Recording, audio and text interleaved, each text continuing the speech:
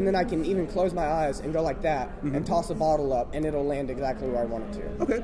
And like oven mitts, I throw oven mitts, and I just visualize them falling in a certain way, and they fall that certain way. And just little things here and there throughout the day.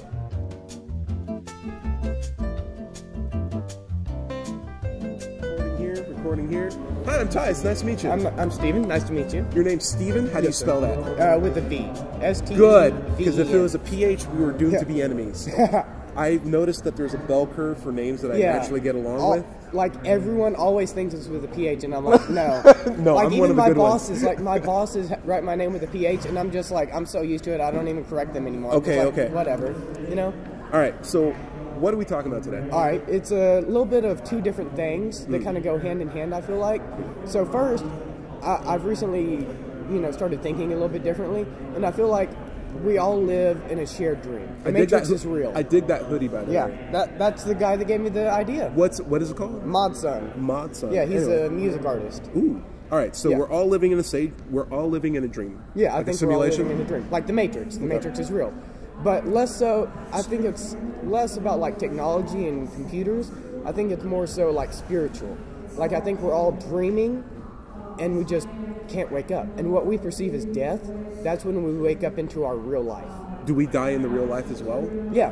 Like, it's kind of like my own personal form of like reincarnation, I guess. Like I don't really believe we wake up into another body or reality or whatever, but I think like when we die, what we perceive as death, I think like we wake up into another reality, like another life, and we have multiple lives. You think when we die we just wake up in another reality? Like another life. What's this other belief that you have then? And the other thing I was thinking of kind of goes hand in hand with that is like, I'm recording. I noticed you had a red lanyard. I feel like that means you don't want to be recording. That's right. Cool. I feel like we're all on the same page right there. So I'm like, if we are dreaming, then if we're dreaming. So this second belief is dependent on the first one? Yes. Okay. If we're dreaming, then theoretically, we are all gods.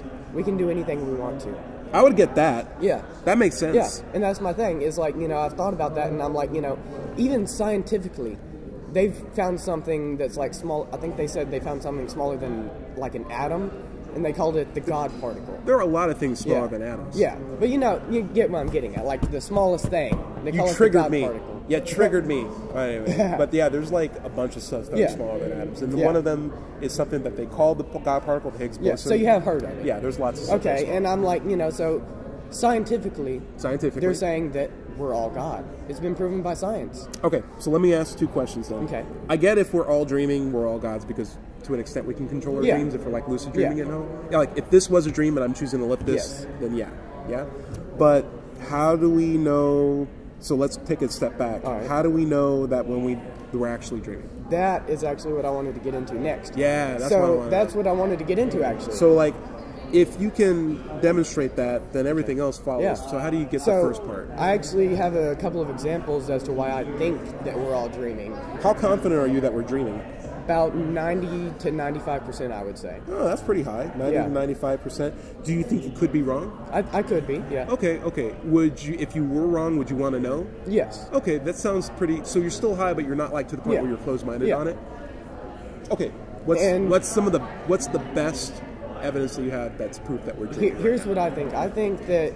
Can I ask? Sorry, I normally like to define things. Okay. Like, when you say we're dreaming, do you mean I'm dreaming, you're dreaming, we're sharing the same dream? Like we logged into the same server of dreams? Let me try to explain this. Yeah, talk to me. I feel like society as a whole, like everyone that is alive, is inside of the same dream. Controlling an avatar in the same dream. Yes, controlling an avatar in the same dream. So it's not like actual dreaming, it's more like a logging into a dream. Simulation. Yeah, kind of like a simulation almost. Okay. And then we're all dreaming our own stuff. And as we're dreaming, as far as I'm aware, you can correct me if I'm wrong, but as far as I'm personally aware, I don't think there's any way to scientifically prove whether we're awake or asleep. So how do you know? How I know is, theoretically, even if you could scientifically prove that you were awake or asleep, even what we know as science and what we know as fact is only fact because that's what society says. Because the majority of society agrees on something, and that's what makes it fact. I understand that there are systems where people agree to things being true based on popular opinion. Okay. But how did you determine that we were in fact dreaming? Not how other models are faulty, but how did you determine that? I feel like... What's the best method that you use to determine that we are dreaming? The best method I used to determine that is I started testing stuff, like with my mind. Okay. So here's how I look at it. If we are dreaming, you know, the theory is most people are not capable This of pen sucks. dreaming. Yeah. Most people are not capable of, quote-unquote, lucid dreaming. Could I make this pen not suck? Yes. With my mind? Yes. I could? If you have 100% faith in it. You gotta have faith. I gotta have faith. Yep. All right, so let's back up a little bit. Sorry for taking me on a tangent. I'm gonna use a pen that doesn't suck.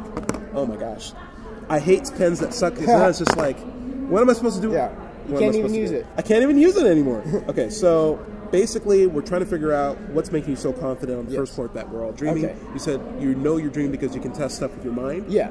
So, can you give me an example of some of the best tests that you did? So like.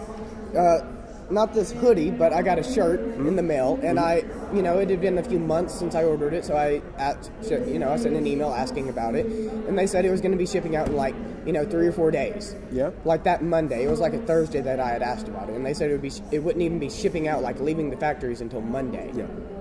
And I was like, you know what? I'm going to get that shirt tomorrow.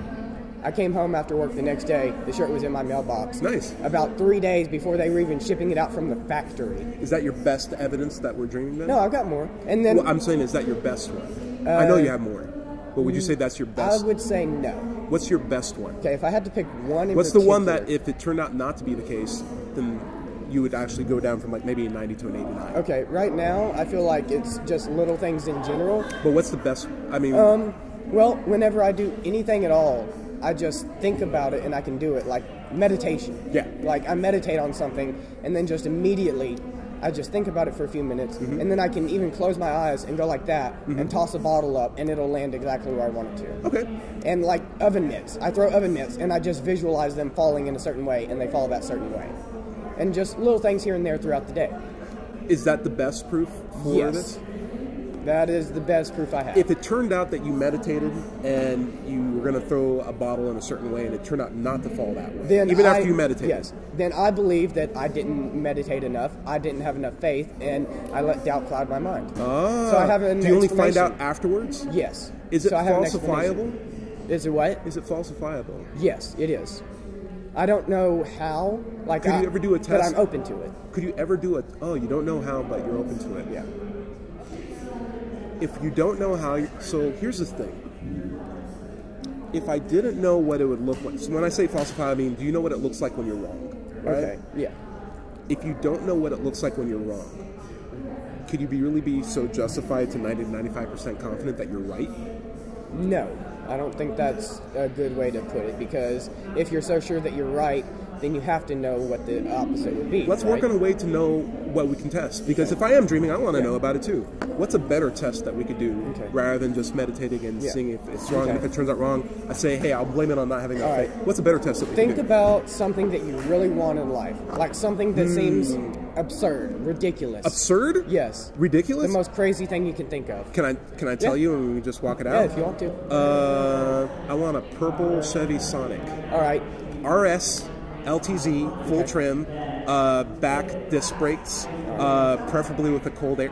Is it too much details? I want a really fancy purple car. The more details, the better. Okay, that's what I want. Yep. Okay. All right. Now, I just want a fancy car. Yeah. I want a fancy, usable car. Okay. Now, what you want to do is think about that as often as you can. Okay. And, you're not going to be able to control when you get it, but just have faith that before you die, you will get it. You will do that before you die. And if I don't get it? And if you don't get it before you die, then at least you tried.